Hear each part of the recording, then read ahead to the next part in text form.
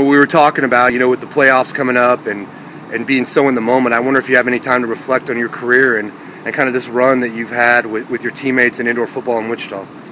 You do. You look back at the old teams and you look back at the old players you played with, and I think about the guys that are injured this year that we've lost, and how much I've been there before where I've been injured, and you'd give anything just to be back on that field to play with your guys, and especially when you're on a playoff run, and you have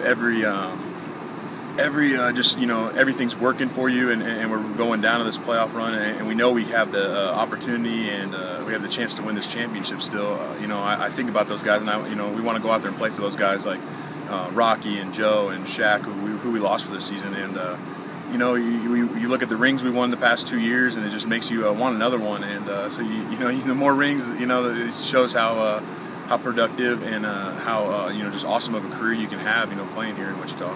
When you play defensive line in indoor football, and it's a street fight, what's that like? What's it been like on your body and mentally and physically? How have you stayed so sharp and so prepared? They do a great job. We have a great training staff. We have the great facilities to where you can get your body right. But it also, as a pro, you have to take care of your body on the side. The ice baths, going to the working out, trying to get in the steam room, trying to just do the active recovery to get your body right, because your body does get beat up. We're playing on this old school turf with, it's just over some concrete with a little bit of padding, they took it away in the NFL for a reason.